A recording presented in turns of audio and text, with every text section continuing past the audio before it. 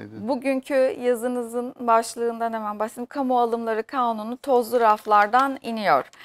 Sektörel kamu alımları yasa taslağı tekrar gündemde olduğunu belirtmişsiniz. Buyurun detayları sizden alalım. Neler söylersiniz? Evet. Öncelikle bildiğiniz gibi kamu alımlarının belirli bir kamu alımlarının yasal bir çerçeve oturtulması e, önceki kriz döneminde 2000'li yılların başında yapılmıştı ve oldukça önemli bir reformdu. Şu anda çift basamaklı harflere geldi istisna kısımları.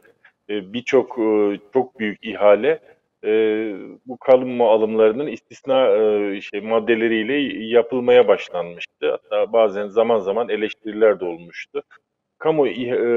Alımlarının belirli bir reforma tabi tutulması uzunca süredir gündemde.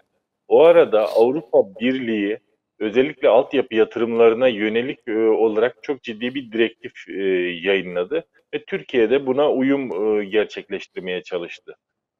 Uyum için bir çalışma başlattı. Şimdi şunu söylemekte fayda var. İki reform alanı var burada. Bir, klasik kamu alımlarının temel unsurlarını düzenleyen kamu ihale kanunu. Burada bir düzenleme yapılacak. Ancak diğer düzenleme belki de o kamu alımlarındaki reformu da etkileyecek düzeyde sektörel alımlar denilen su, elektrik, telekomünikasyon, ulaştırma gibi, ulaştırma deyince Karadeniz hava hepsi giriyor içerisine.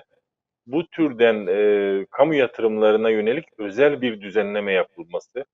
Yenilik kısmı ne? Yenilik kısmı şu, iki yeni ihale modeli getiriliyor ki bu saydığım sektörlerdeki alımların büyüklüğünü düşürürseniz mesela sadece 4,5G'nin toplam kamu alımları ya da kamunun yaptığı ihaleler 30 milyar dolara kadar çıkmıştı bir ara.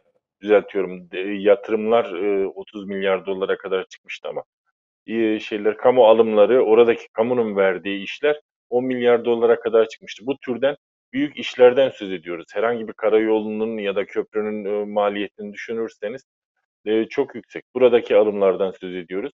İşte Türkiye 2021 yılında bu konuda bir taslak hazırlamıştı. Şimdi orta vadeli planda görüyoruz ki 2025'in ilk çeyreğinde bu meclise yeni bir kanun gönderilecek. Hem kamu ihale kanununda yapılacak düzenlemelerin içeriliğini bilmiyoruz ama bir belirli oranda düzenleme öngörülüyor. Hem de bu sektörel alımlar kanununun meclise sunulmasını bekliyoruz. Yenilik nedir? Yenilik iki aşamada var. Birincisi herhangi bir şekilde piyasadan temin edilmesi mümkün olmayan hizmetler için, hizmetler ve mallar için yenilikçi ihale modeli ve rekabetçi ihale modeli olmak üzere iki yeni model öngörülüyor. Bunlardan yenilikçi olanı Ar-Ge düzeyinde şirketlerle görüşerek ihalenin verilebilmesi, orada ürün ya da hizmetin geliştirilmesi ve kamunun bunu alması öngörülüyor. Rekabetçide ise Ar-Ge düzeyinde olmamakla birlikte yine piyasada hazır olmayan mal ve hizmetin şirketlerle görüşerek planlanması, üretilmesinin sağlanması ve bunlar içerisinde, yetkinlikleri içerisinde belirlenen şirketlerin ihaleye davet edilerek rekabet etmelerinin sağlanması. Elbette itirazlar var ama kamu ihale kanunundaki istisnalar düşünüldüğünde bu yeni modellerin belirli bir oranda daha kabul edilebilir olduğunu söylemek mümkün.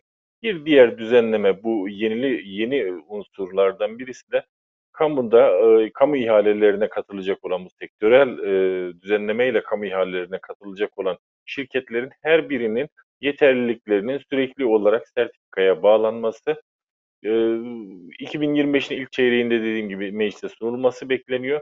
Kamu alımlarına yönelik olarak hem Avrupa Birliği uyumu hem de reforma yönelik beklentiler uzun zamandır vardı. 2021'de taslağı hazırlanıp rafa kaldırılan düzenlemenin böylece tekrar kamuoyu gündemine geleceğini anlıyoruz.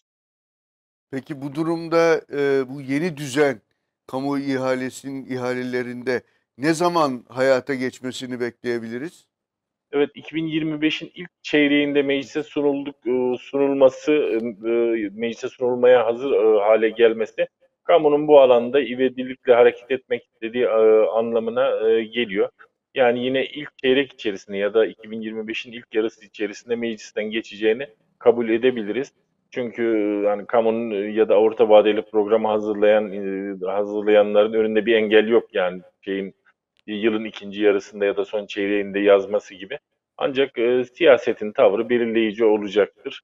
2025 içerisinde şu anda çok büyük ihaleler görünmüyor. Bu kapsama giren çok büyük ihaleler görünmüyor ama projeler görünmüyor en azından şu anda. Ama yıl sonundaki yatırım programını da bir beklemekte fayda var. Cumhurbaşkanlığı programı da yayınlanacak. Oradaki eylemler ve yatırım programındaki öngörüler alınan projelere bağlı olarak da elbette değişebilir. Evet. Peki. Çok Hayırlısı teşekkür olsun ediyoruz. diyelim. Hayırlısı olsun. Sağ olun. Teşekkür